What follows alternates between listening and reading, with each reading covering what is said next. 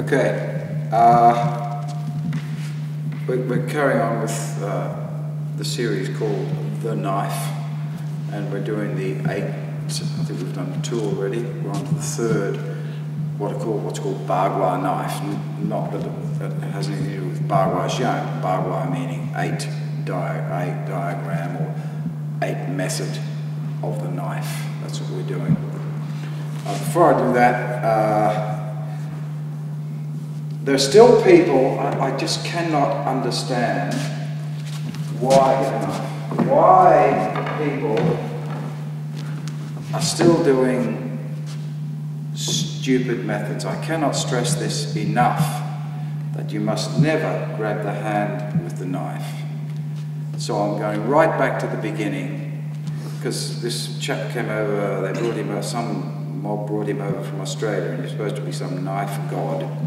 And he's saying things like, well, I'm not going to teach you anything complicated because the simpler the better. I'm thinking, oh yeah, okay, this is sounding good, really simple, yeah, fantastic. Hit him, bang. And then, so his simple method was and it's always like this. That's how he gets people to attack him. You know, it's never like, it's never like that, for instance. It's always, okay, you attack me, okay.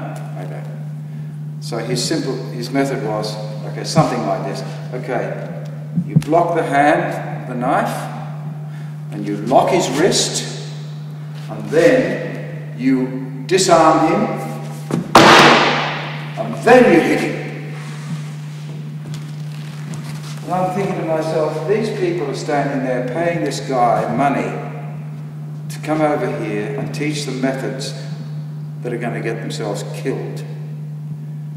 Amazing. I mean, you know, people see that, and even if you do a little faster, you know, you can put it on, you can tell you're supposed to drop the knife, you know, and people a novice or some beginners will be sitting there thinking, oh, wow, oh, that's great, you know. But first of all, he's not attacking the way I'm teaching you to attack. First of all, we teach you attack like that. Get your little lock on now, sir. In fact, I've got a stand, I've put it out on some website saying I have a standing challenge. Anyone who can grab my hand before I hit them, I'll bow down to them and call them master. See? So I'll say, well, okay, you grab my hand. Oh yeah, okay. Is that what you're going to do? Okay. Did you grab my hand? No! You're dead! Bye. So they just don't consider these things. It's always like this. Things that work in the class don't work in the street. That's why we always try to make it as realistic in the street as possible. And you must always assume the worst scenario. And that is someone who knows how to, even if it's a kid, you assume that he knows how to use the knife, because I always tell people, you're dead. That's how much it takes with a knife before you're dead from this distance. So you have to know at least the 15%, you have to have at least a 15% chance, and that's all you really got against a knife. So better to have that than no percent whatsoever.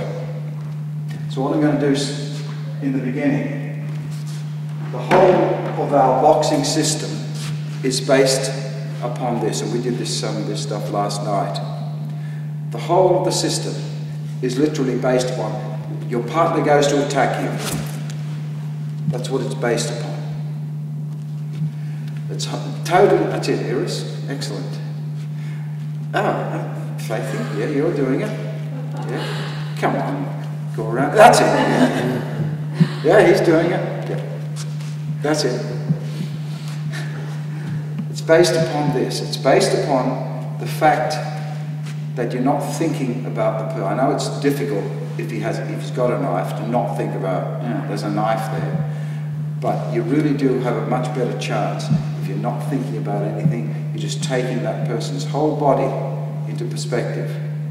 And what you have to learn to do I always went to hit him then, because he moves his hand to scratch his head, you see.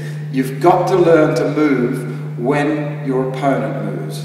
It doesn't matter if he goes like this, you move. That's when you move, you see. So you must take the person's body into account. I always went like that then, and I almost hit Eli. Because you're not sitting there thinking, oh, I wonder when he's going to hit. You're trying eagle vision. I haven't spoken about eagle vision for many years. Eagle vision, the eagle doesn't see a rat from, you know, wherever he is, 400 feet up in the air, and then think, oh, I'm going to get that rat. The eagle subconsciously locks his energy onto that rat. No matter where the rat goes, the eagle automatically just follows. It doesn't think, oh, it's going this way now, oh, it's over there now. It's just going, and plucks the rat out, even if it's running. Or a fish. You've all seen those beautiful pictures of the eagle coming in and getting a fish.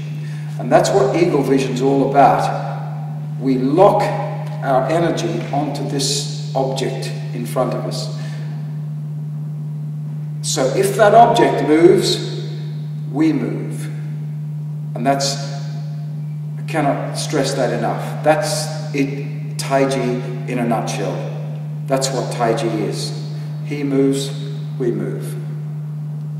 That's what our push hands is about. He moves, we move. We're locking our body onto his energy. Not only in the beginning, his physical presence obviously is causing us to move, but as we progress, we learn to feel what his energy is going to do. So it doesn't matter if he does an almighty grab of your wrist or whatever it is, you learn to react to what his energy is doing, and so you react at exactly the same time he moves, rather than waiting for him to punch and then getting hit. See? So that's one of the training methods we were doing last night. I would have hit Eli already because his fist is there, you see. I want to strike him already. So we start with our hands like that, because as soon as you move your hand up, you hit him. That's the rule. Now, obviously, you're going to hit him from this distance because you can get him. You never ever look at your target. You're going to see the target. I'm looking. That's our iris there, but I'm really seeing Eli's neck. So, but I'm not going like that. That'll slow me down. I'm literally up. You see how the fingers were thrown out as far Jing. Fingers were like that. See how, like a snake. And that has enough power. And you're not going to hurt your fingers either, because they're coming up and they're being pulled back as you strike, because that's like a whip. There's a whip, like that. Sorry, my fingernails are guitar playing fingers. And you're not going like this. It's. I'm using my fingers now because I don't want to scratch Eli's hand up. That's what you're doing, see. So you must get that, you must hear the sound of one hand clapping. Hear that? I don't know if you can pick that up there, but you can all hear that sound. I can hear it anyway. There's the sound.